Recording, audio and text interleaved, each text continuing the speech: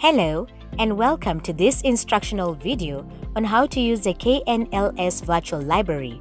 In this video, we will guide you step by step on how to access and use the Virtual Library. Step 1. Accessing the Virtual Library.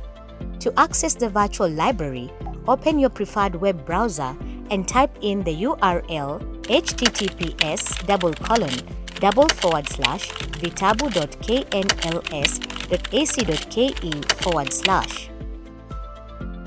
Step 2. Registering for a Virtual Library account. To use the services offered by the KNLS Virtual Library, you need to have a Virtual Library account. To register for an account, click on the Register button on the top right corner of the Virtual Library page. You will be required to fill in your personal details and create a password to complete the registration process.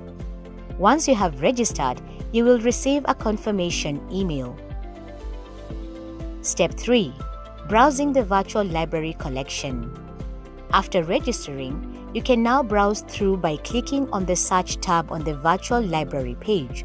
Here, you can access a wide range of digital resources including ebooks, audiobooks, academic journals, and research papers. Step 4. Searching for resources.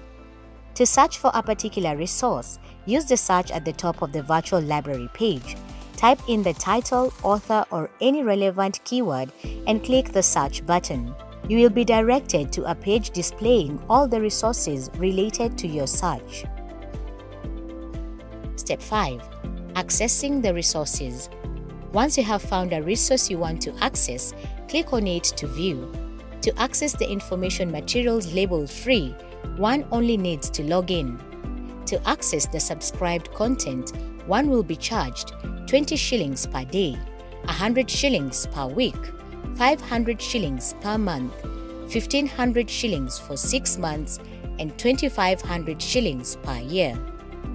Step 6. Managing your Virtual Library account. To manage your Virtual Library account, click on the My Library tab located on the top left of the Virtual Library page. Here, you can view your history, wishlist, and subscribed content.